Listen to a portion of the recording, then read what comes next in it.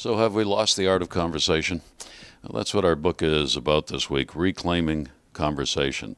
And obviously this is a much discussed area, especially with parents, I think, and youngsters, but a lot more than that.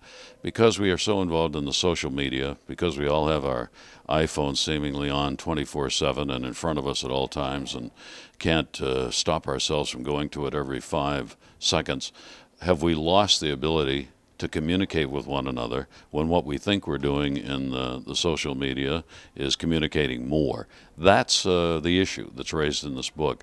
And I think the evidence that she talks about and shows in this book, we are losing the ability to communicate. And we spend a lot of time misunderstanding one another because the way in which we do it through social media prevents any interaction going on so that we get a clear understanding of what the other person is saying or desiring or wants us to hear. I've always been a firm believer that one of the most important things that families ever do is sit down to dinner on a regular basis with no television on, with no phones on, and just sit and eat and talk. That there's very little that's more important to the growth of a child's maturity and regarding relationships than that sort of regularity and commonality that takes place when you do that at dinner. That's kind of what we're talking about here. Can you put the phone away when you go out to eat with somebody and have lunch? What is the impact of having that phone sitting on the table? Because there is an impact.